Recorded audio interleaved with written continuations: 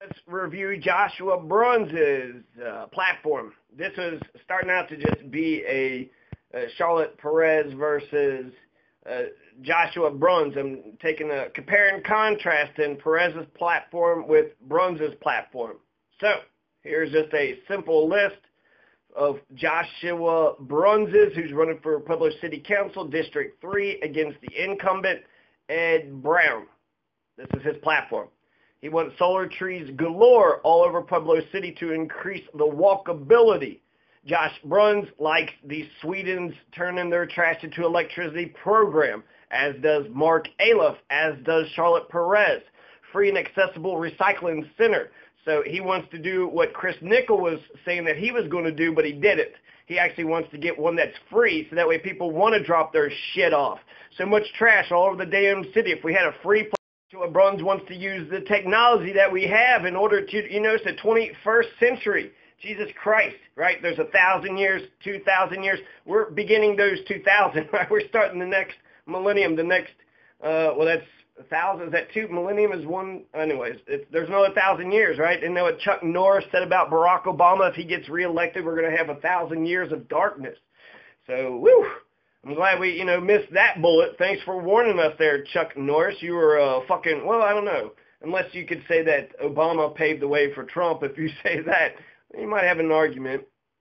But he believes in net neutrality, believes in technology. Jason Muniz, he's got an idea, a Wi-Fi idea, and Josh Bruns adds a worker-owned to that equation. So he wants Wi-Fi, but he wants it to be worker-owned. So he believes in, that's jobs, right? Creating jobs. Charlotte Perez, Jason Muniz, and Joshua Bruns. They all agree with Wi-Fi. I'm starting to think if you get 3 people that agree with an idea, then that's a consensus. Isn't that what Charlotte Macalusa, isn't that what, all you need is 3 people to get a consensus. What? I got 3 people. 3 people's on my side, so that's a consensus. So that's hilarious. And but they could all work together, right? Jason Muniz, Charlotte Perez, and Joshua Bruns all believe in the Wi-Fi idea. Let's get Wi-Fi to Pueblo City. Let's get into the 21st century. Let's destroy the digital gap. Let's give the poor people who've never had internet in their entire lives. Let's destroy that digital gap. There's so many uses that having Wi-Fi would have. There's one caveat with my Citizens for a Green Pueblo. Just make sure it's not Big Brother spying on everybody. So make sure that shit's not.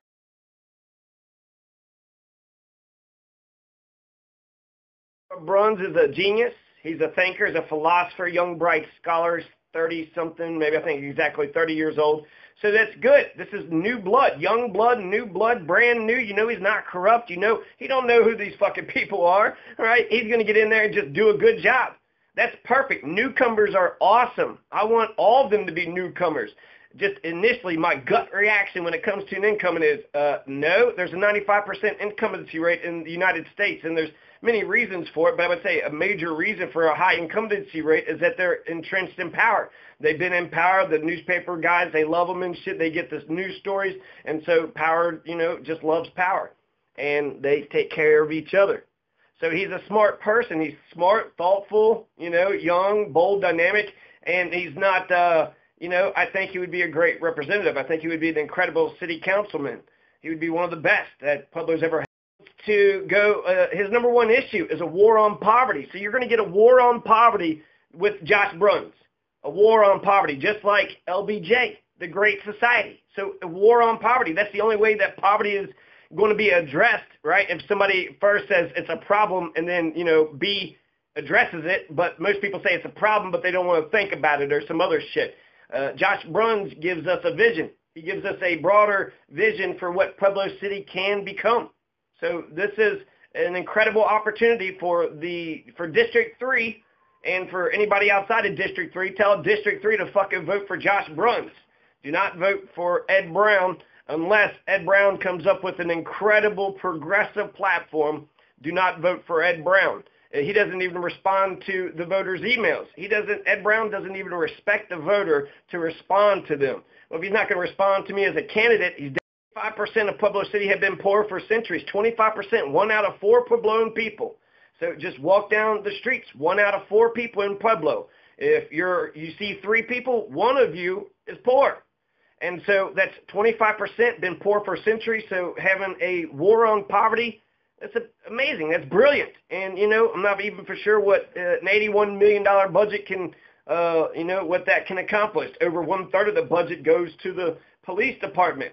So, there goes 1/3 of the budget. So that leaves us maybe 40 to 50 million left. And then what the hell is that being spent on, right? Some public works and, some other shit. But public safety is over 50%, but that's including fire department too. So public safety gets 54% of the budget. They get over $40 million. And then that only leaves us with what? Less than $40 million for everything else.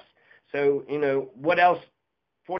Bruns likes LBJ's war on poverty. He is emulating it. That's his number one issue. That is his main, biggest. My God, that's, I think, fucking incredible. The poor people don't vote. That's a fucking problem. The poor people don't vote, but there are people who do vote that give a shit about the poor. And also just giving a shit about the poor and homeless that keeps them out of your yards and keeps them, from breaking into shit and living in abandoned houses and, a lot of stuff. Taking care of the people prevents the shit from beginning, in the first place. So if you actually take the root, right, go for the root. But poverty is a death sentence. I'm glad he's speaking up. He's all about the working class, worker-directed enterprises, Wi-Fi. He wants Wi-Fi to be worker-owned. So I'm not for sure. We have to get the unions. Let's pick the carpenters union. Whoever is the head of the carpenters union, I want them on the Wi-Fi board. Whoever the hell the carpenters union is, that's who I want. Bruns believes in local ownership cooperatives. He is just a really smart fucking cookie. Josh Bruns, smart cookie. So he wants to keep Pueblo green. He's for 100% renewable energy too. 100% renewable energy.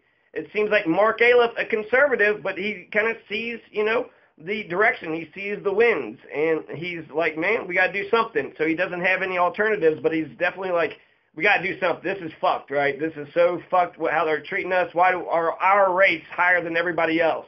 That's and then they want to charge us more for the lights, for LED lights. So they put these LED lights in now that's, they're going to start jacking up the fucking prices for this shit. And that is bullshit. That's fucking bullshit. And so we're going to have to, buy a brand new company, start a brand new company. I think Sweden's trash to electricity. There's your municipal electricity company. So start a Muni Electricity, and then Muni Electricity. Bruns actually has a very conservative demeanor. So I bet you if you were to ask, I did ask him actually. I asked him if he was left or right, and he said that he's independent. So I don't know what he actually believes, if he's a liberal or a progressive. I wear my liberalism on my sleeve. I am voting for the people that have the most progressive platform. If you want to get my vote, then have a progressive platform. You don't have a platform, and you're not more progressive. So I personally think that Joshua Bruns is a progressive, but he may disagree with that label, and that's okay, right? And that's okay. And so he wants to connect the people to the resources that they own. So he's not for giving handouts. He's not for just saying, here's some food and here's a fish. He's like, here's a fishing pole. This is how you fish. So he's for, this almost sounds like Taylor Voss, don't teach the children what to think, teach them how to think. So they got to stay strong. They got to stand up. Some kind of democratic accountability with the Wi-Fi. So worker-owned, democratic accountability. The board of directors and the CEO should all come from the poor class.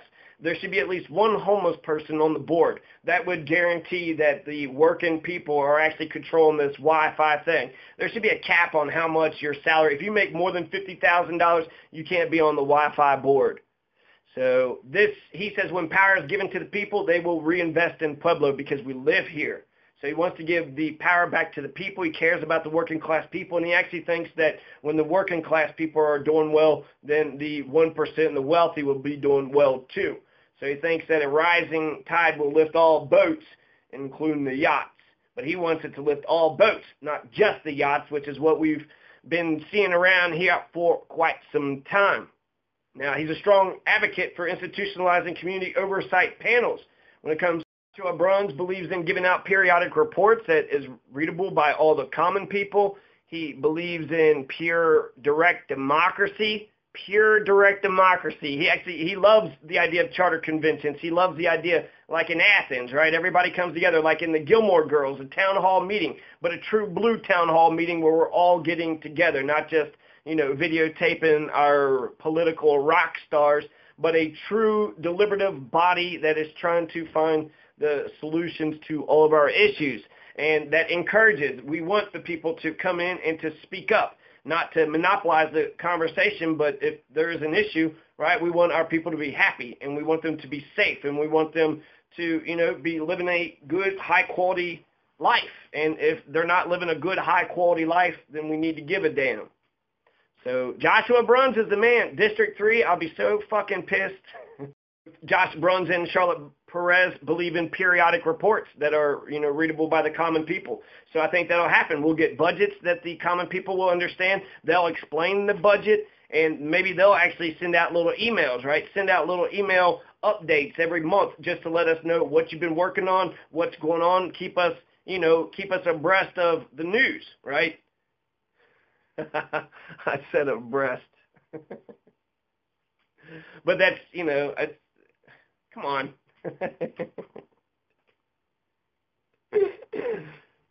So they both believe in periodic reports. Josh Bruns and Charlotte Perez can work on the periodic reports. And they both have different ideas for the goat head problem. She wants weevils, and then he wants worker-owned high-intensity guarding initiatives.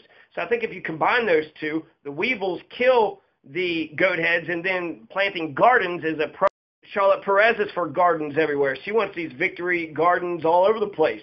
And so, they're both in favor of high-intensity garden initiatives, so they can work on getting more people to garden and to, pay attention and to take some pride in their yards and to maybe raise some tomatoes or something.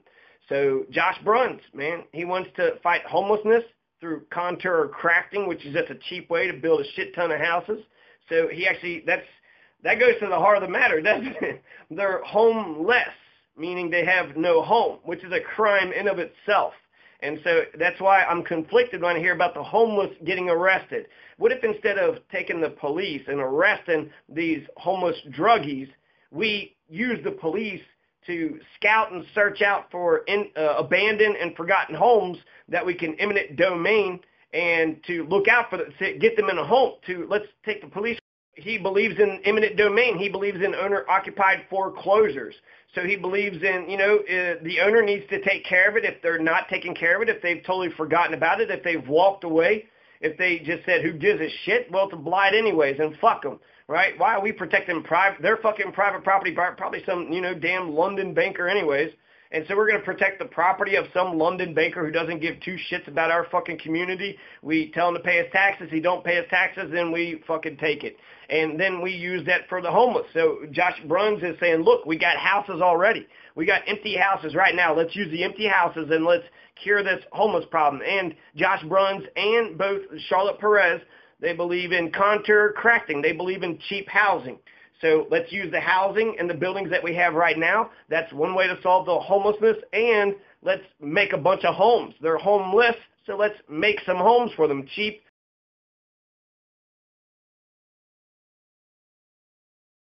I believe he would be in favor of Tommy Farrell's 1 out of 10 houses must be affordable. So for subdivisions, if they make 10 houses, then pass a law saying that 1 out of 10 at least must be affordable. So you can't just have these $1 million acre lots, right? So I think that's a good idea. So I think Josh Bruns, would be susceptible to an idea like that. I don't know what he actually truly believes on it. But that's, on issues on poverty, on homelessness, just get a homelessness coalition, get a homelessness committee going, get a poverty committee going, get a Wi-Fi committee going. Get all these ideas, Sweden's trash to electricity committee, municipal Wi-Fi, whatever fucking idea, get that committee started. And there's several other people that would already want to be a part of that committee to begin with. And then who do you know, right? You're going to need some the public's input. So he's in favor of constitutional conventions, charter conventions. He wants a check on 3 branches of government to prevent tyranny. He wants an aggressive arsenal of grant writers with the public input. So he wants to have open forums, and he really wants the community to be involved. I truly believe when Josh Bruns says he wants the community involved, he does. He might be a an introvert. So I think Josh Bruns is a private person. He's an introvert, but he could create, we got the internet, right? So why doesn't the city have open forums where it's easy for people to get online? If you want to complain about the goat heads problem, then you have to click on this, go over here, do this thing, and it's, if you understand the internet, it's not that difficult, but there's some people that don't understand that shit, and so, we got to meet the people where they're at. And they're not all, and then they have, human needs. So if they're, struggling, if they fall down, if they have health issues or Medicare, whatever, whatever fucking problems they have, even if they don't understand the system, they probably have not a man crush, a sapiosexual crush on Joshua Bruns. I love his mind. I love his brain. His brain is brilliant. And I think that he would be great as city council person and a great communicator, explaining on what the fuck is going on. He's an outsider, a newcomer. He goes in there. He's going to be honest. Hopefully, none of these candidates jump in there and just get corrupted immediately, right? They jump in, and then you have one of the the backbone, right? They'll just slip them $100. Hey, here's $100 if you vote for this. And then that's it. That's all she wrote, right? That's how corruption happens, right? Right like that. It could happen in a fucking second. But the way I see him, he's innocent, and he's honest, and he's genuine, and he's good, and he's decent, and he's new, and he's smart. He's talking about aquaponic gardening, permaculture. He's talking about grant writers and